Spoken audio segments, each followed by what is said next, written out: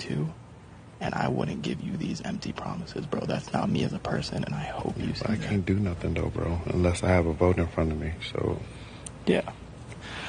I'm promising you, bro, one thing I will put into perspective is, unfortunately, Alyssa, to her knowledge, has never worked with me or Kyle, but Turner has worked with both of us.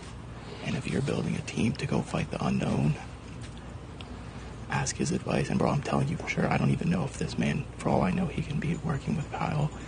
One thing I'll say is that he's worked with both of us. He knows like how we played the first half.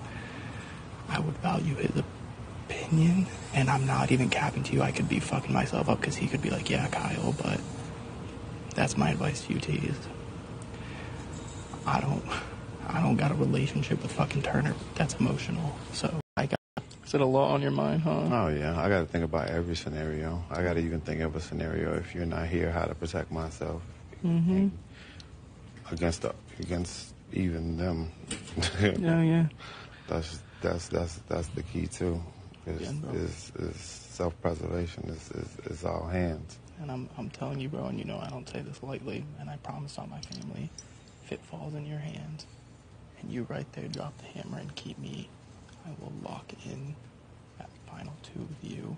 And I know you thought you heard I did, but I've never done that this game, and that's because my game is yours. And even if I can't make it with you towards the end, bro, on everything, I will make sure you at least go further than I do.